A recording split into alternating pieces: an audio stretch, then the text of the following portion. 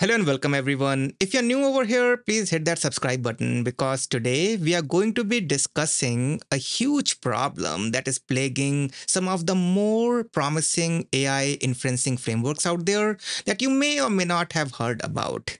So from past couple of months, I've been looking into some of these upcoming next gen frameworks like IkLlama and K Transformers, and they offer tremendous advantages over our regular llama.cpp and also over Ollama. These are forks of llama.cpp, but they do offer genuine and tremendous gains in both performance and also in the prompt processing speed. So think about multi-concurrency, 30% memory improvements, improved KV cache, prompt processing. Like the advantages that these frameworks offer are huge. And the reason why I started looking into them was because they offer rock solid performance even on the massive models like DeepSeek R1 671 billion or the newer Qwen 3 235 billion parameter model.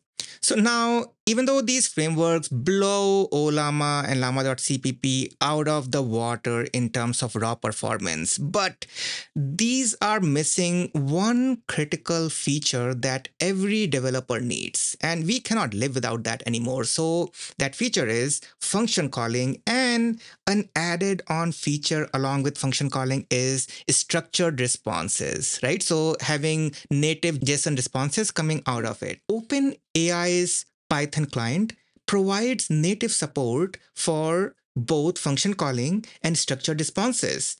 These frameworks pretend that they do support OpenAI's V1 chat completions endpoint. However, they lack the structured responses and tool calling, both the functionalities over here. So now this isn't just about getting text from an API. If you are building real world applications, whether it's an AI agent, a financial analysis tool, or something like a medical diagnostic interface, you need predictable JSON responses. You need multi-step function calls and a state-aware workflow. And right now, these frameworks just won't cut it. So in this video, I'm going to show you how we can build a FastAgentAPI, which is our open source solution that turns these broken frameworks into full-fledged production-ready tools. And here's what we'll be covering today. We'll see why frameworks like KTransformers almost work, how LangGraph solves the state management problem over here, a live demo of turning unstructured responses into OpenAI compliant function calls, and also converting these unstructured responses into a more structured JSON response, and then deploying the solution as a Docker container without any coding required over here with just configuration. All right, let's see the problem that we are trying to solve over here. We have one server that is OpenAI compatible, and the other two servers that claim to be fully OpenAI compatible and they are not. So what does that mean? Let's take a look at that. So the very first server, which is our Ollama server over here, exposed at 11434, and this is my endpoint over here from my local server. This is the local machine that I'm working on right now. And if at this endpoint, I initiate a function call, and that function call is done using the regular OpenAI's Python library. This is the official Python library that OpenAI provides to us. What we are attempting to do is adding a couple of functions. So one function is get current weather, and another one is a simple calculator function over here. And these two functions we will be associating to our OpenAI tool call over here. So in the request for the chat completions endpoint, we will not only specify our base URL over here, but we'll also pass in tools. And this is the critical aspect over here, where we want to just pass in all the tools that we have created. And then we want the OpenAI's response back to let us know whether the tool call is required for this particular request or not. So let's do that. We'll send this particular request to our Ollama endpoint over here, and let's see what happens. So, and this is hitting our Ollama endpoint right now. And let's see. So this is simulating the tool call, and it correctly does these two tool calls over here, right? So what we had asked is, what is the weather in London, UK, and what is 85 times 13? So it acknowledged the use of location and unit over here, and it said expression is 85 times 13 for the calculator app. So which is okay, which is good.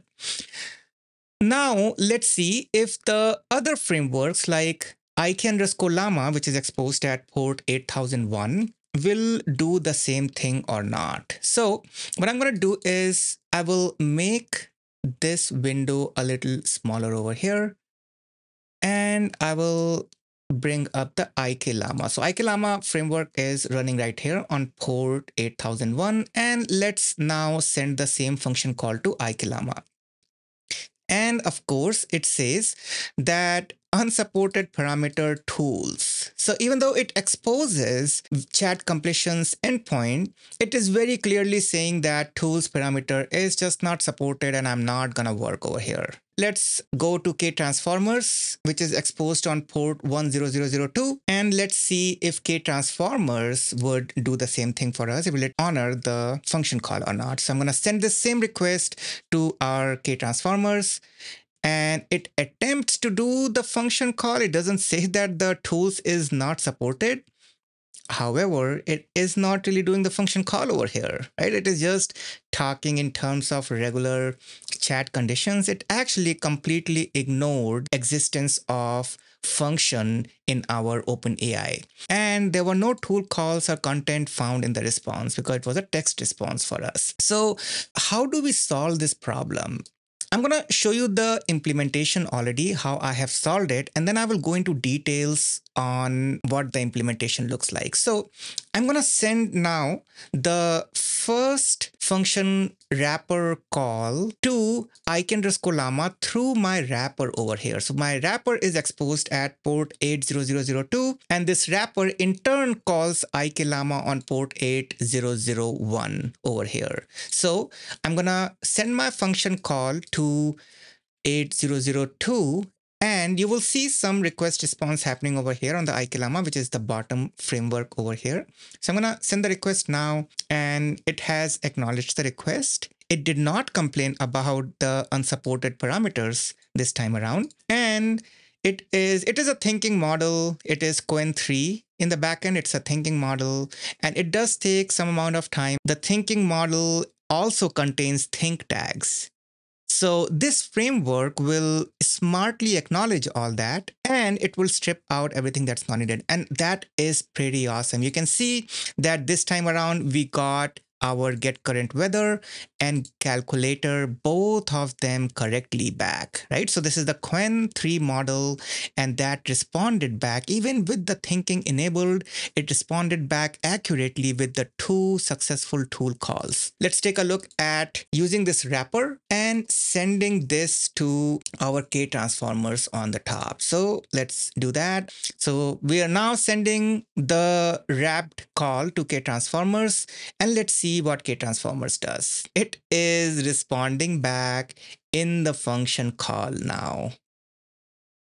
So exact same thing, and it responded back in these 2 function calls, which is pretty awesome. Let's go and see our implementation. If we come back and take a look at how this chat completions endpoint works for the most common use case, which is our Open Web UI. So if we send a hi, so Llama 3.2 is the one that we are having for our Ollama over here. So if we send a simple hi, it will say, yes, hi, how can I assist you? So chat completions, regular chat endpoint works, right? So if you're going to send a simple chat to the chat completions endpoint to Ollama, of course, it's going to work. If you send this simple chat to KTransformers or IkLlama, that will work too. Let's take a look at that. So now we're going to switch the model to, this is our KTransformers DeepSeek V3 Q4KM, and let's send the same hi over here back to our DeepSeek model, and DeepSeek also says hi back over here, right? So you can see DeepSeek responded back with a hi. And now if we switch this model back to our Qwen 3, 235 billion parameter model, and if we send a hi back over here to Qwen 3, then it will start its thinking process the way it is supposed to respond back in a thinking way. All right, let me now show you how you can run this application. And after that, I will show you how this whole application is being built using LangGraph and FastAPI. So currently my application is already running. So I'm going to show you a Docker PS. So you will see that there are two instances of this FastAgentAPI that are running over here. And what I have to do is to stop these two instances. So I will do a Docker stop FastAgentAPI instance 1 and FastAgentAPI instance 2.